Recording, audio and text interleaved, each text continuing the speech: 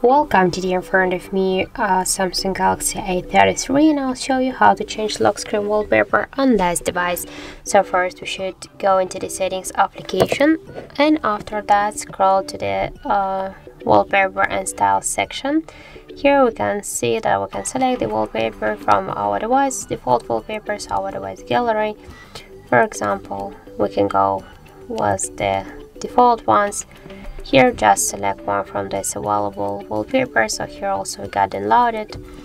I cannot download it unfortunately, so just select one from these wallpapers, click here to the lock screen, wait a second, just click set on lock screen.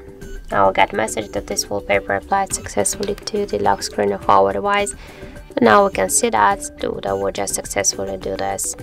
Also, we got a second way how we can do that. Just open by just swipe with the two fingers at the same time to the center, or just by hold your device screen with a finger, open wallpaper and style section, and by the same way select one from the available photos or default wallpapers or downloaded from the internet. For example, this one, click lock screen, click set on lock screen, wait a second, and now as you can see, we have here this new wallpaper applied on our lock screen.